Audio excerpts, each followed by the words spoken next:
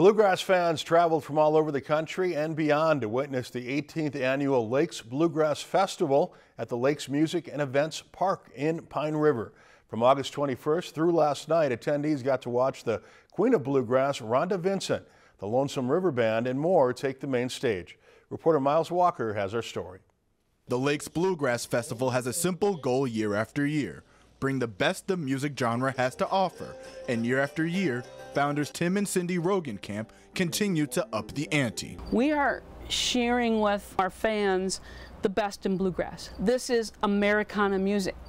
Came out of Appalachia. Let's bring in the best we can, the best talent, and really share with our fans, many have come for so many years, what it's really about. Bluegrass music became popular in America, particularly the Midwest, back in the 20th century, and the genre has even transcended generations. Music is traced back 5 generations of my family. My daughter is now continuing the 6th generation of music in our family as the first female lead of the United States Navy band, Country Current. So watch for her. It's their premier band, their bluegrass country band. So I grew up in this wonderful life of bluegrass. It kind of emerged into a career. And that generational appeal to bluegrass can also be traced back to the unifying traits the genre carries that entices music enthusiasts to unplug from their busy lives and relax to the strums of a banjo.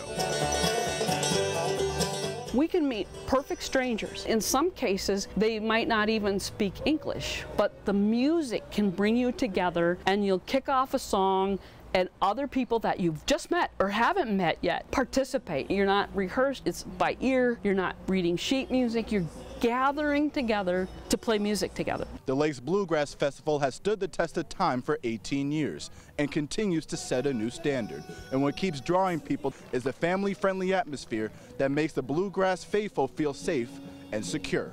A festival like this is a family atmosphere. You can bring grandma, you can bring the baby, and everyone's going to have a great time. You bring your camper, you have bonfires at night. There's just this couple of days of just being together, eating too many marshmallows, right? But creating those memories. Reporting in Pine River, Miles Walker, Lakeland News. The Lakes Bluegrass Entertainment Committee is already busy arranging next year's festival, which will get underway, I should say, the weekend before Labor Day weekend. Lakeland News is member-supported content. Please consider supporting Lakeland News today.